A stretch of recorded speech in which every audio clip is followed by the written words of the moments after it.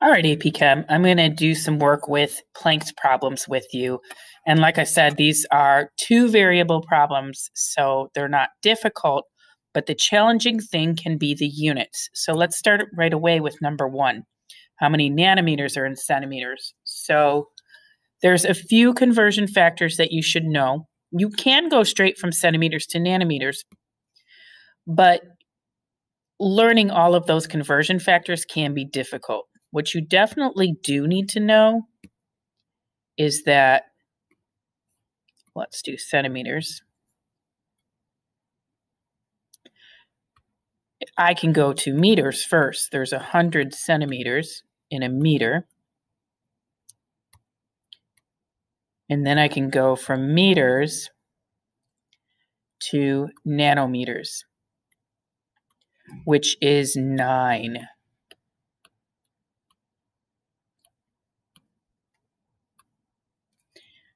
So it would be over 7 for centimeters to nanometers. So it's 201. And then we're going to go and add 5 zeros. You expect your answer to be a bigger number for smaller units. Nanometers is smaller units, so we expect a bigger number, which we did see. So let's go to problems. What is the frequency of light with a wavelength of 410 nanometers? So I'm going to go up here and I'm going to see frequency is this variable.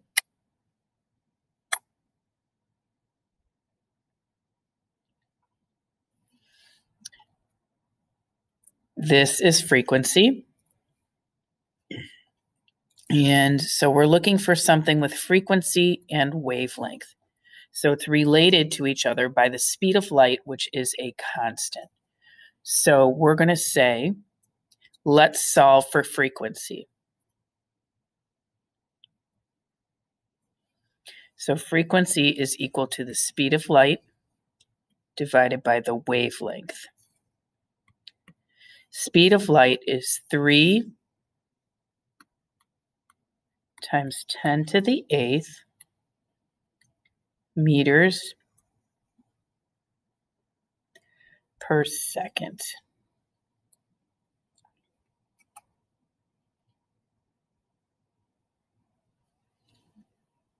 And we're going to put wavelength on the bottom, which is 410 nanometers.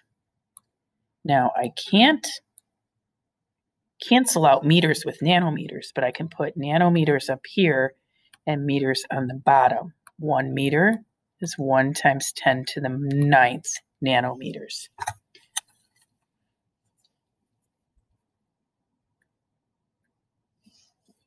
Like such. So now my meters cancel out, my nanometers cancel out, and I'm left with units of seconds on the bottom, which is the same as hertz. Hertz is 1 over seconds, meaning there's no units on the top. And that's how we measure frequency. So the frequency to 2 sig figs would be 7.3 times 10 to the 14th per second. That means a wave of light comes by at a rate of 7.3 times 10 to the 14th waves per second.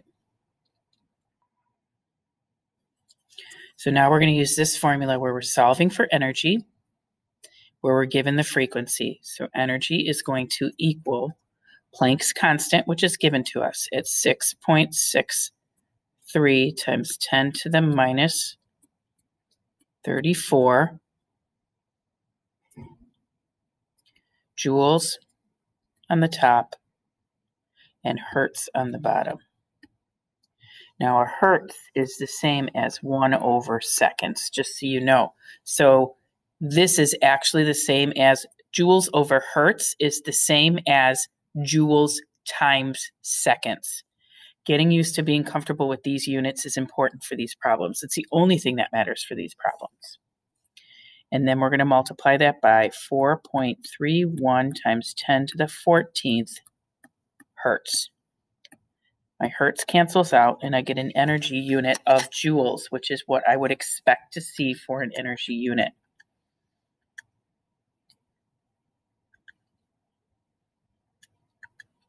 So when you're multiplying this in your calculator, make sure you're using the exponent function. If you don't know how to use the exponent function, that'd be a good one to ask.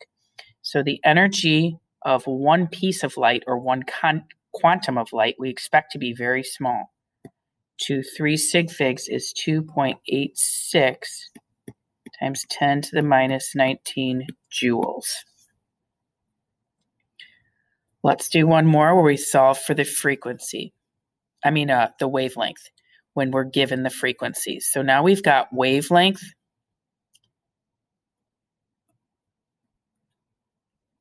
that we're solving for, and we're given frequency.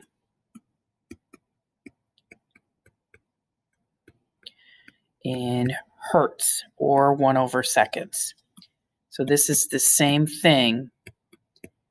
Hertz on the top is the same as seconds on the bottom.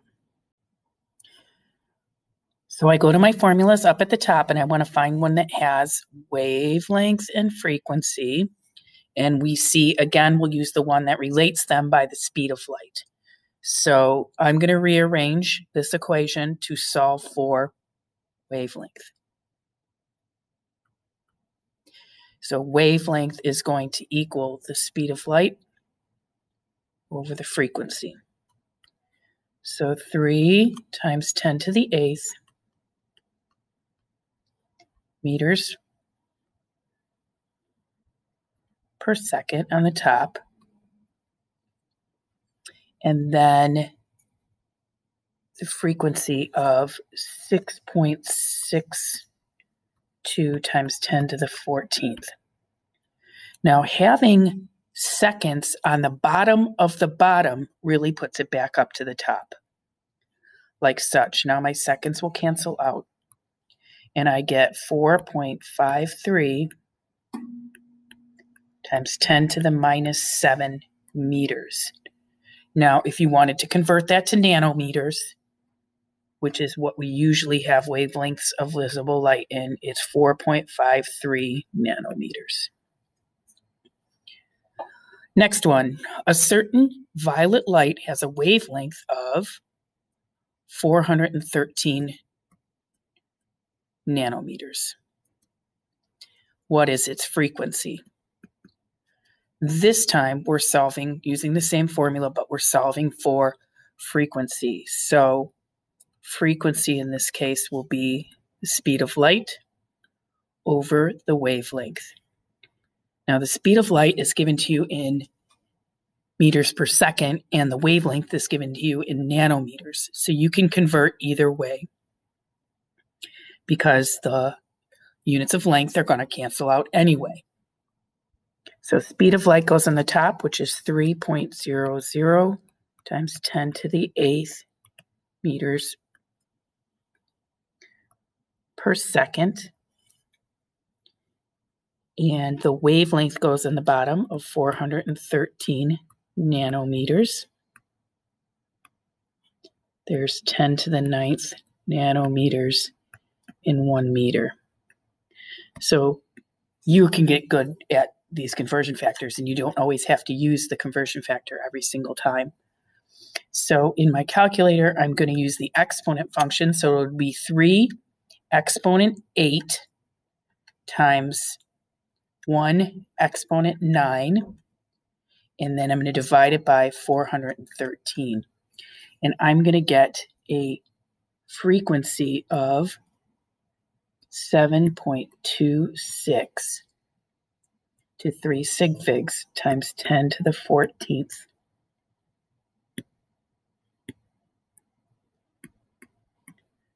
per second. That's how many waves will come by per second.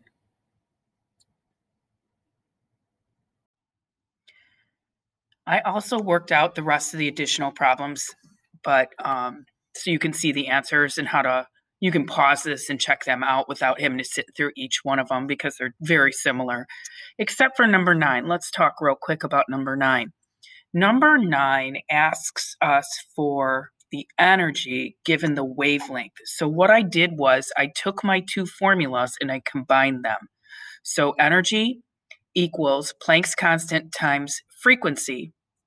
But frequency is equal to the speed of light over the wavelength. So I combined the two equations and solved it that way. You could also do it as two separate problems and use the frequency that you get from the first calculation. But this is what it would look like when you combine the two equations together.